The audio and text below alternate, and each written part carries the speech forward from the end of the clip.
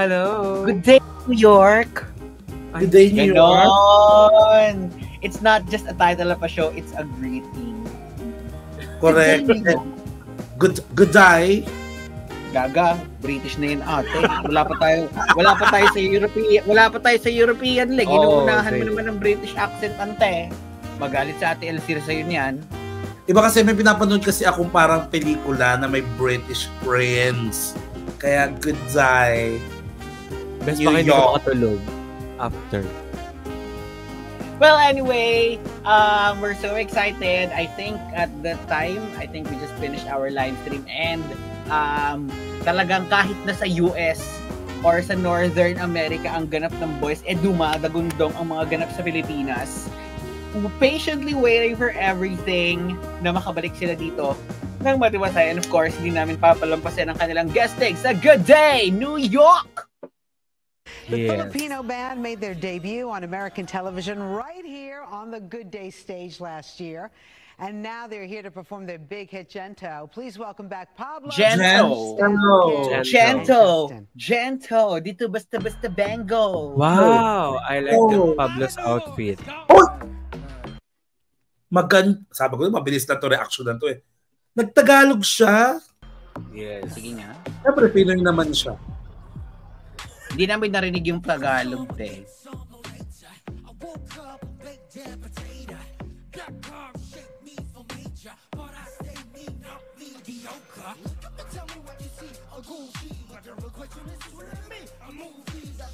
Hey, sabay-sabay. Kadiri.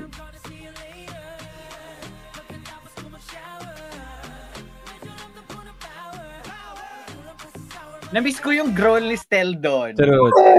May growl siya doon eh. Sorry, at saka pati best, ang linis nung, napakaklaro nung boses, ang linis. True. Kasi kadalasan talaga pag nagre-record tayo ng audio, parang may noise na karalgal, na parang, alam mo yun, ang linis ng boses. Best, at saka parang hindi nagalaw. Gets nyo ba? Parang hindi siya kumikilos habang kumakanta. True.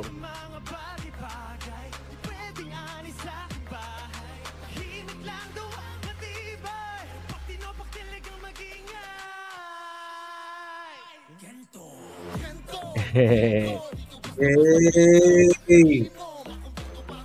Alam mo, there are some TikTok virals na parang you really wonder where that viral song came from. I think kapag halimbawa sa US, out of nowhere, ginawa mo lang ang Gento, tapos you see this on Good Day New York, parang it will all make sense. Sila pala yun. Ngayon marami tayong nakikita mga Latino artists, mga up-and-coming artists sa US na walang record label. Pero kilala natin sila, familiar tayo sa kanila. Yung mga songs nila sa TikTok. Diba? Actually, before, anong pangalan nito, yung It's About Damn Time ni Lizzo, hindi ko siya kilala before. I didn't know that it was her song. Tapos nung nag-viral na lang siya, parang it only came upon me nung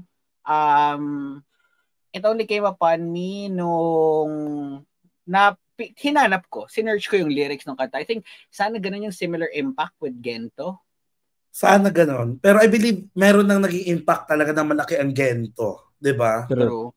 There's a reason din kung bakit Gento yung pino-perform nila at yung banner song nila sa mga guestings sa projecting. Diba?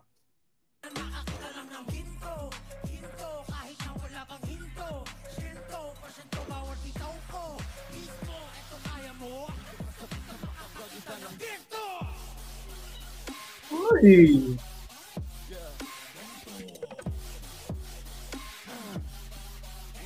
Oo. Sa iba. Why?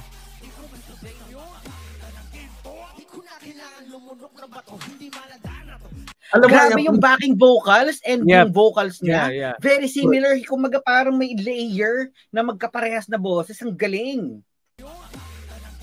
Tama kayo, no? Parang layer to layer ng same voice. Uy, ginagawa ng mga artists sa recording studio, 'di ba? Si Kumbaga, Taylor, Josh may not have the highest, kumbaga he may not have yung like best talagang, I mean with the five of them, pero definitely he knows that his vocals are stable. Oo. Yes. Yun na. Yun na.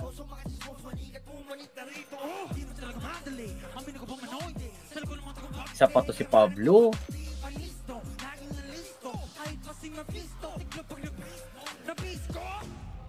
In fairness talaga yung boses niya talaga are meant to be live.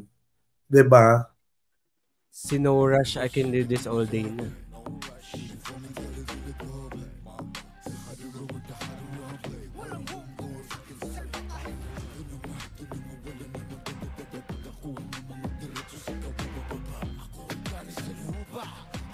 Grabe yung stage presence. Si Stel, hindi nagda-die down yung ano niya, yung pagsayaw, yung level ng...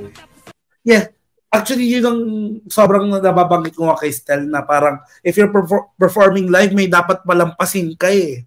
Diba parang meron ka dapat doon na magiging background vocal na palalampasin ko to kasi kumikilos ako. I mean, at saka kailangan ko magpahinga para sa parte ko eh. Pero siya yung talaga doon sa Araneta. Gives na gives. Gives na gives, di ba? Sulit na saka sulit. Hindi mo pwedeng i-underestimate si Stel sa vocals lang niya. I mean, above anything else, I think kaya niyang i-level yung dance niya with kay Ken, even kay Ken, kaya niyang i-level yung dance niya kay Ken. At saka pati yung mentality niya na nandun sa buong performance, yun yung gusto ko kay Stel eh. Never siyang nawala doon sa elemento niya. Di ba? Mapapansin niyo yan guys, no? Sometimes ganun din tayo. Ganun din yung yung mahal lima. May mga moment siguro na parang, alam mo yun, parang nasa snap out ka, pero siya talaga hindi eh.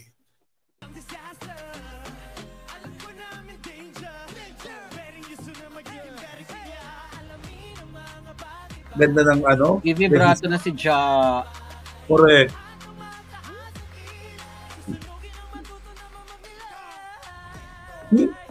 Yung smoothness. Oh.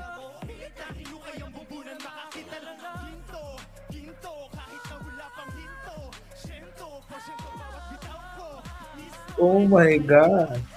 Uy, Stel! Diba? Yung backing vocals ni Stel. Kit niyan.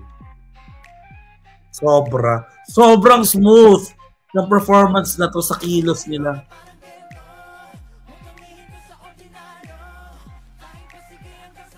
Tignan mo kung gaano ka-delegate yung pagkakagalaw nila dyan sa maliit na stage. Diba? Pansin nyo? Galing. Kasi parang in-expect natin pag sa Araneta, diba? Kailangan nila mag-perform ng hiwa-hiwalay kasi malawak yung stage. So yung kilos nila dapat medyo malaki din. Ito kailangan maging sobrang kalkulado ng mga galaw nila. And astig lang makita. Uy.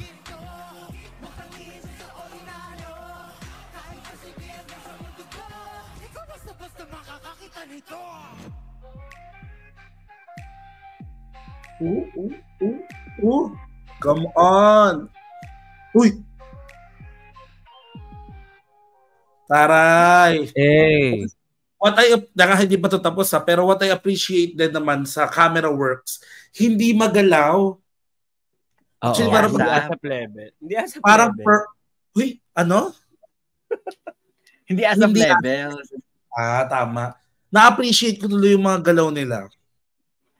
Kayo. Baka si Pablo na naman tinitignan mo. Hindi, silang lahat. Still waiting for the Josh Appreciation Day. Oo. I-send ko sa yung mga videos. I love the music. So, Huh? I mean, Ayun na, the interview. On tour all over the country. What's it been like for you? What's the experience like? It was very amazing for us to experience this second time, this opportunity again.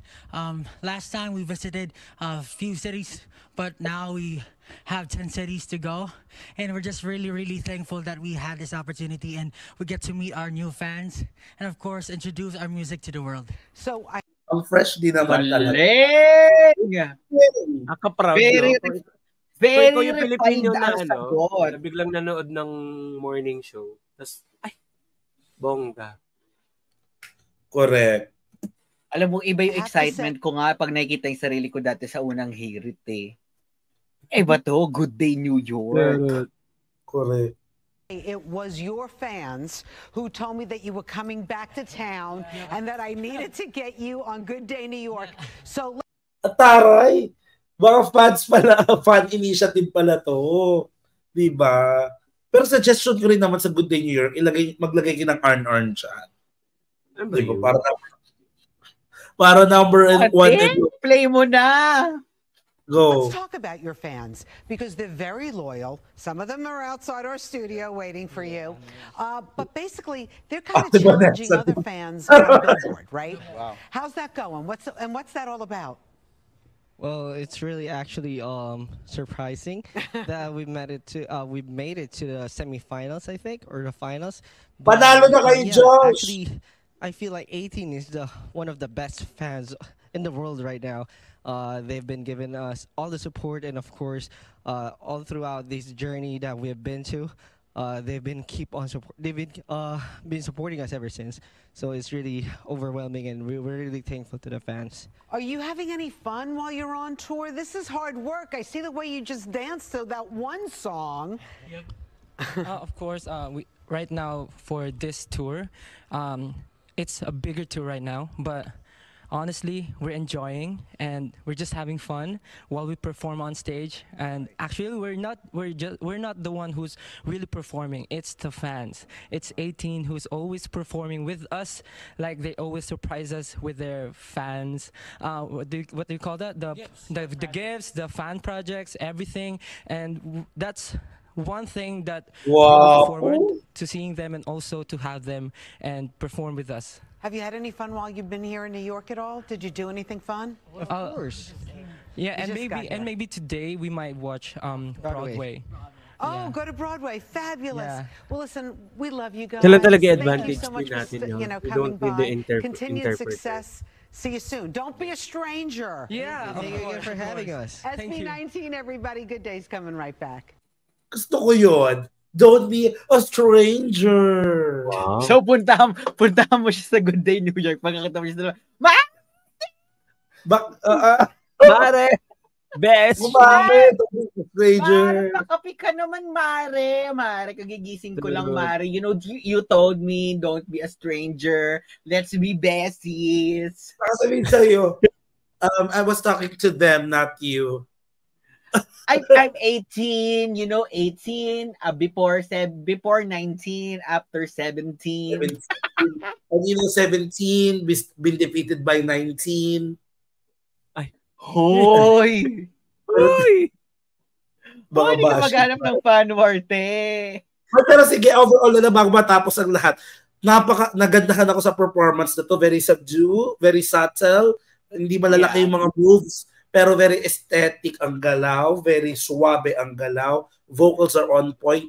At thank you sa Good Day New York. Sana may third appearance pa sila sa next tour. How about you? Also sa mga US 18 na nasa labas, you can also tell us about your experience waiting for the if nandun kayo sa labas ng Good Day New York studio. Also, you can tell us about your unique US concert experience, seeing the boys perform in an intimate concert with you guys.